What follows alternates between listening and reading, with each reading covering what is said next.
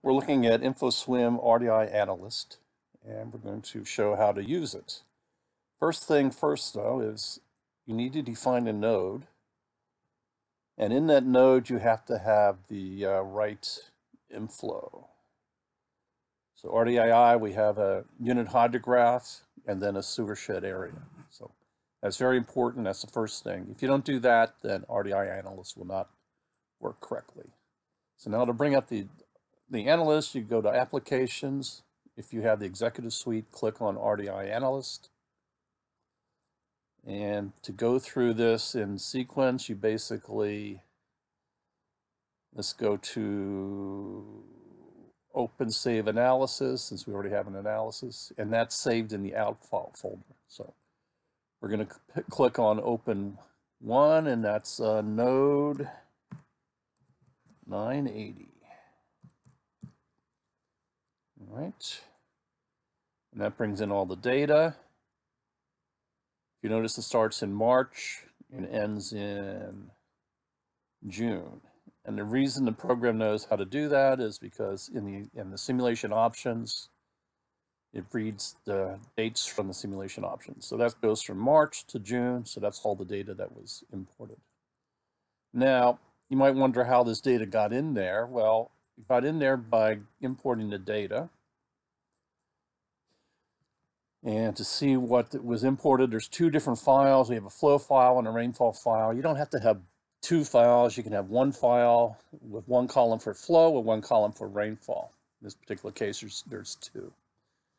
And they're usually text. You give it a junction, 920. I messed up with the 980. But anyway, you have to say what type of rainfall it is, what the flow interval is, and the rainfall interval is, and also where is the date, the time, and the values, also a date format, and then the separator.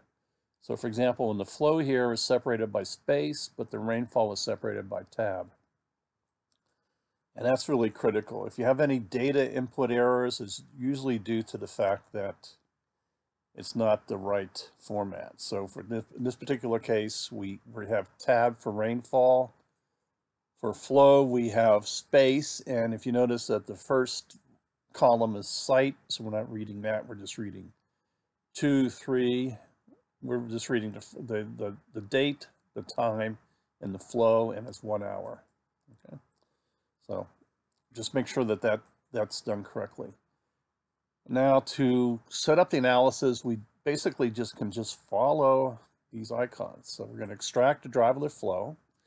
And what it's going to do is it's going to read the the flow data, and basically separate out the driverless flow. We're going to basically call half of what is the lower limit here of the groundwater. Click here. So now we have our average driverless flow, and we also have a pattern. So we have a driverless flow pattern and driverless flow. And you can also export that back to InfoSWM so you can get the pattern and the flow. All right, so now we have our pattern. Now we compute the RDII time series. So basically we'll take the flow data, subtract out the pattern data, you end up with basically your wet weather flow. Okay, then we come down to the next icon.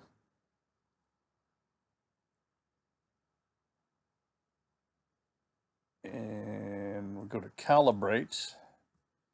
And there's two ways of doing this. We can do a genetic algorithm, or we can do a run. We'll just do an exact run so you can see what it looks like.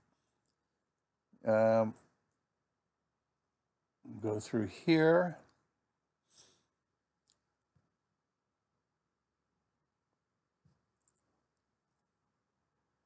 And then we get our calibration graph. Now we can do it a little bit more complicated. If we go here and turn this off, it'll do the exact genetic algorithm based on constraints. I like using constraints at 50 and 150 for that. Okay.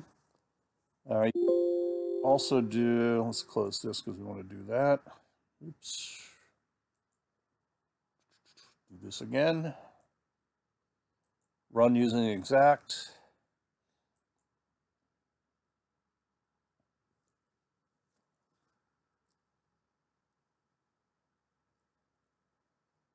And if you notice, I'm doing a one-time analysis. So this is actually similar to the EPA SOAP program, where you basically run through the data and just do one time applying the RTK parameters.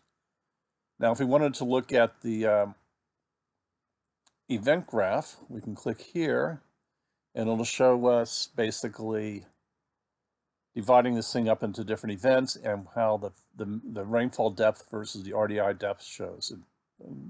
Obviously, the better the fit you have, the more data. I mean, the better the match you have.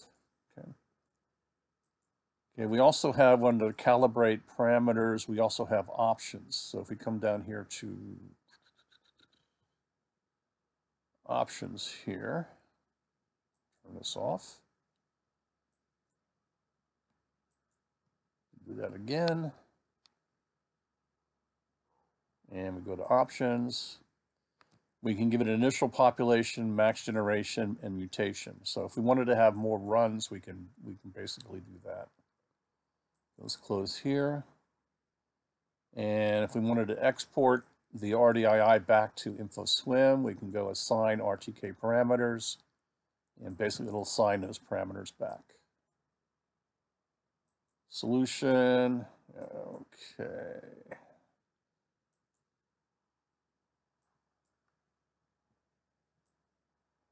All right, let's stop this one here. Let's do exact again.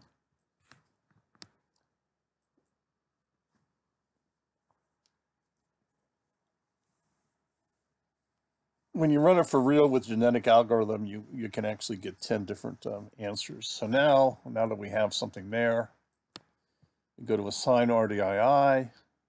There's only one solution because we only ran it one time. We assign that back to InfoSWM, and it does the upstreams too. Okay, so that's basically the guts of this. And you can also get on the RDI event, you can also get the detailed tables for the each event and what's happening there. Okay. So let's pause here. Oh, you can also look at what was found here. So you can see the TK is really long here. All right. When you're done, save it. Save your analysis, and you can come over here. I thought I already saved. And the data comes over here. Now, you might wonder where this data is saved. Well, it's saved actually in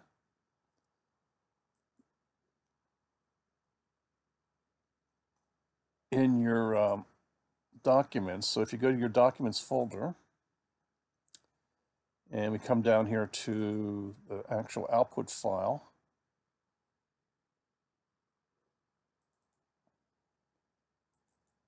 all the data that was used in the RDII Analyst is under RDII, and it's under the different runs. So here's the actual data that goes into RDII Analyst. But here's the actual run, and we have two different runs, Q1 and Q2. So let's look at Q1. There's a data file. That data file is the actual SWM5 data file. So that goes into the InfoSWM engine and actually contains the data. Now, what you can do with this is you can actually run this in SWM5 or import it into ICM if you want to. So if we come over here to SWM5,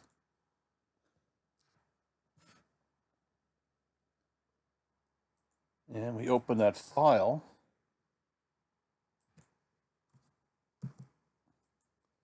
get all files, bring that in, ignore this. It's a particular InfoSWM stuff that doesn't apply to SWM5. And we can basically look at, there's one rain gauge, there's one node,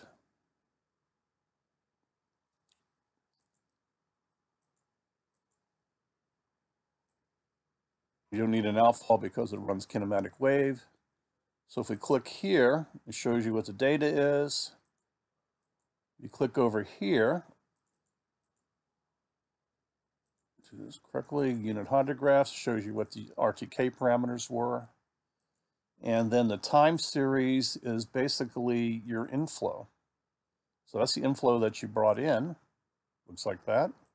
Very similar to what's in RDII Analyst. And then the rainfall looks like this. All right, so basically you have a duplication of that. Now, say you wanted to run this in ICM. So we're going to open up ICM here.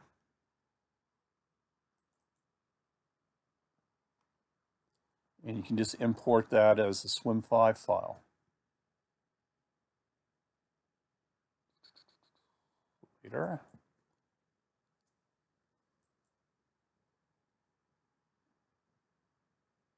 All right, it would have been helpful if I'd had ICM already open.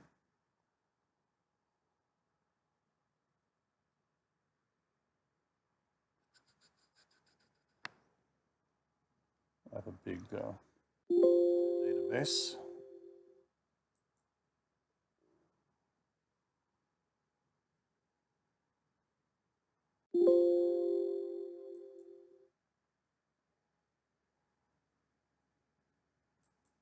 Yeah.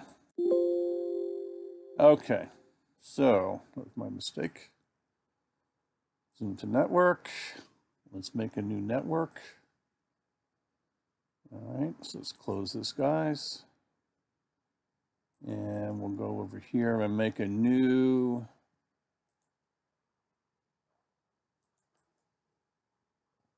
InfoWorks network. Call this RTK.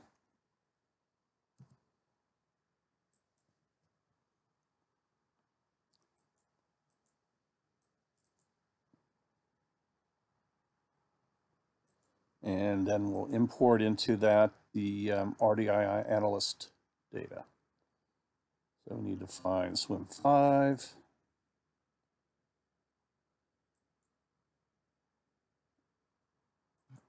And find it again. Unfortunately, we want to find the DAT file.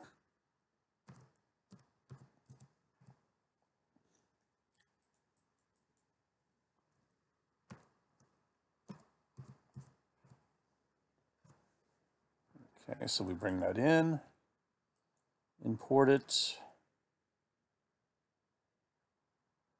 Okay, well, we get a message. That's fine though. Zoom to network. I guess that didn't work. Okay.